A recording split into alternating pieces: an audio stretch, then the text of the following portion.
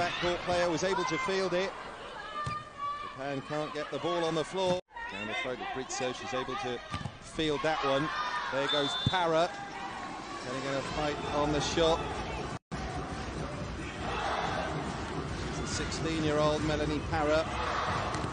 Only had that 16th birthday on the 12th of September. A very slight frame that first set.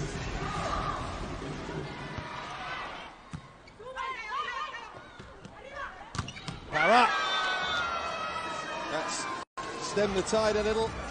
Well, Melanie Parra gets up so impressively here.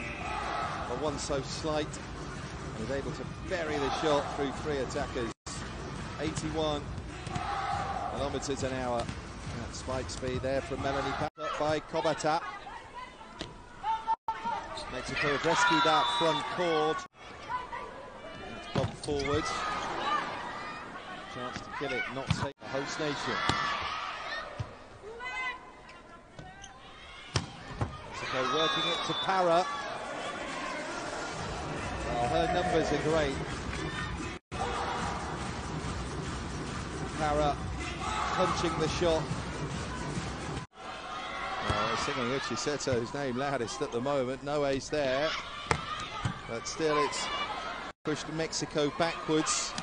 And the ball now Japanese side of the net. They've not managed to effect an attack there.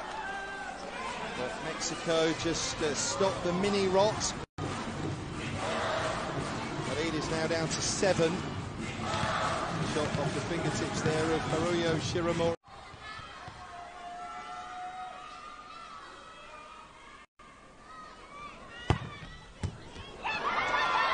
Parra with a very good serve. Too hot to handle in the back row there for Japan.